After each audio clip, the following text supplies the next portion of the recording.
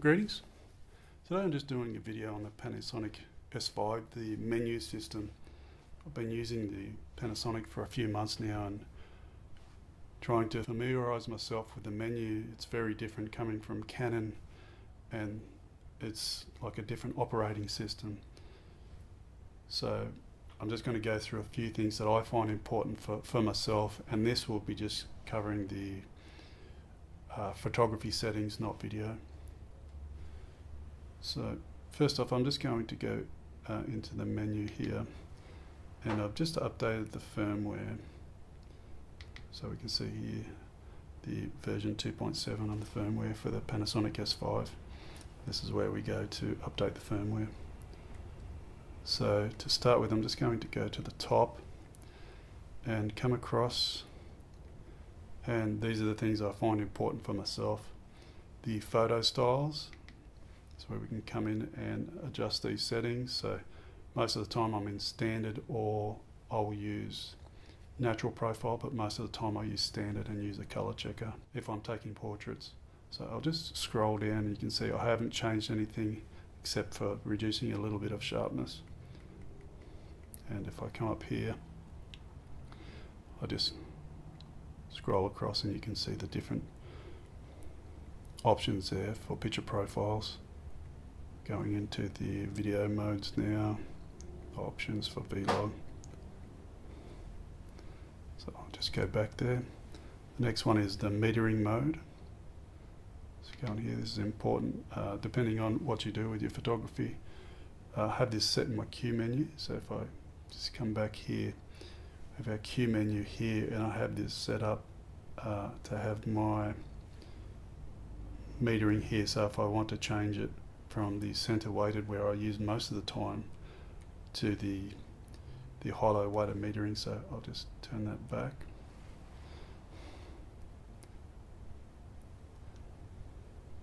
So this is not a how-to to set up the Q menu. There's other videos explaining how to do this, but this is just for myself, and if anybody's using the Panasonic S5, finding the options in the menu that I want to access and learning it so I can access them quickly. So I'll go back to the menu here. The next one here, aspect ratio, I find important for myself. So it's set here to the 35mm film. So if I come down, we have it grayed out here. If I want the panorama mode, it's grayed out. So if at the moment I'm set on multiple shot. So if I change it to single shot, we can see there the option comes in. So I'll come back here, and if I change it to the multiple shot, there it's grayed out, so don't have access to that in the multiple shot. So if I turn it back to the single, it's available there and it's set. If I take a photo, there's the panorama view, the crop. So if I come back to the menu, I'll just turn that back to the 3x2 and back to the, so I'll turn that back to multiple shot. Next I'll go back to the menu, and the picture quality is important to know what you want to set. I just set it to raw plus fine. The high resolution mode, I've used this a few times. It was good to know where it was in the menu. So if I go into the menu, I'm not going to explain how I set this up. There's other videos that do that, but if I'm going to use it, I'm going to use the larger size, and I have it on an 8-second delay. So if I'll just click start so we can see what's happening.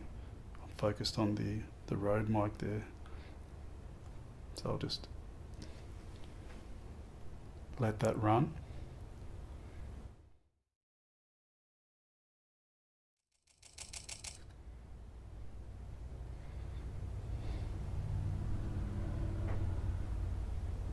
And there we have our high resolution picture. So if you want to end, you can see there Q. Instead of doing it over and over again, just hit Q to end that. I'll just go back into the menu. I'll just scroll down.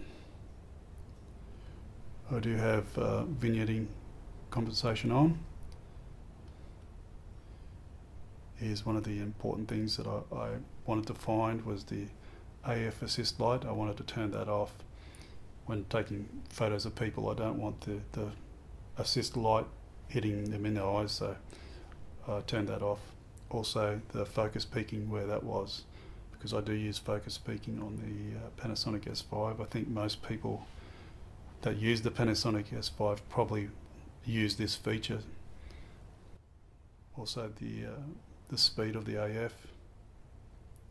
I'll just scroll through this. I'm not too worried about this.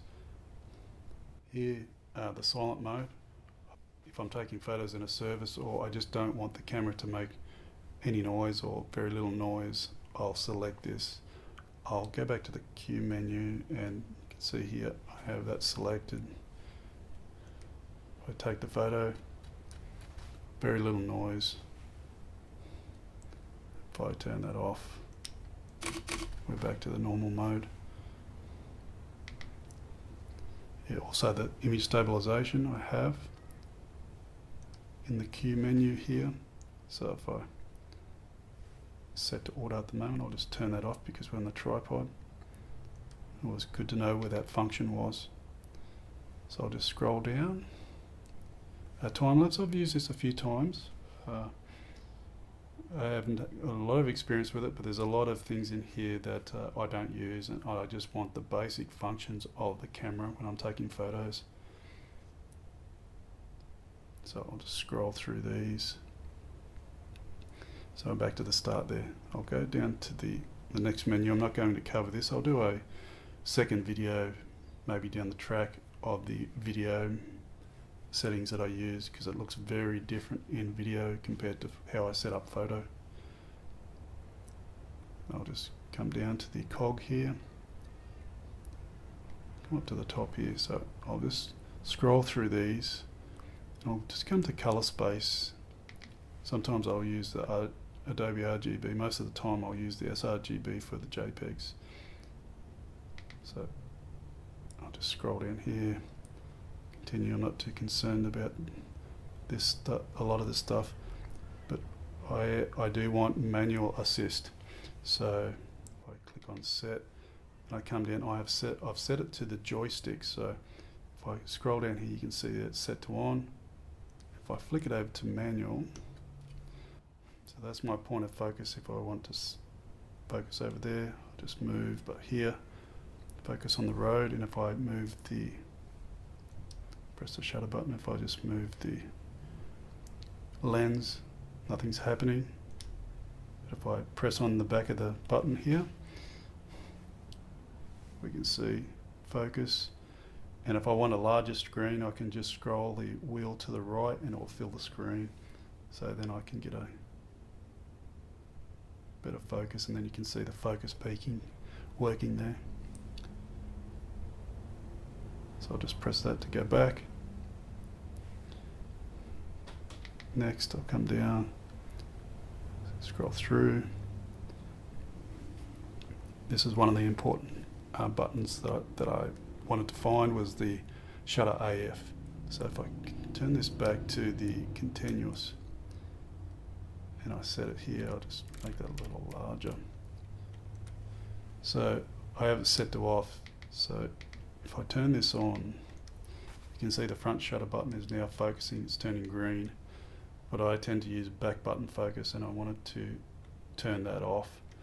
So if I go back into the menu, click on that and turn it off, and now the front shutter button isn't focusing. I don't want to have the front shutter button continuously refocusing when I've set back button focus, and I've got my focus set in, and then we're good to go. So the other button here, the other part in the menu, the half press shutter, we can go in here, and if I focus, and instead of pressing it all the way down, you can just, it's like a half press, it's very light. You can take the photos like that as well.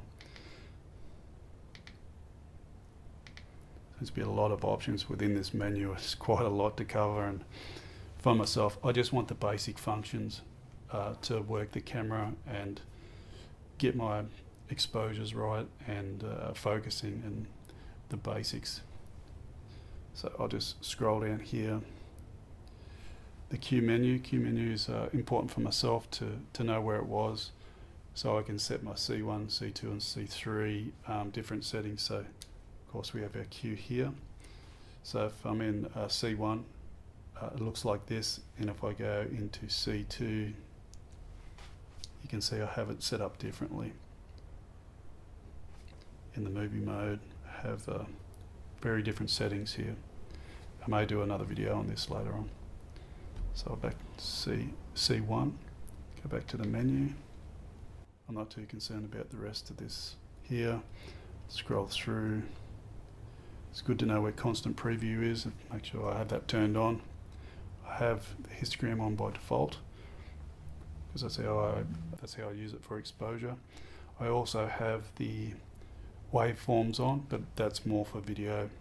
So I'll continue to scroll through.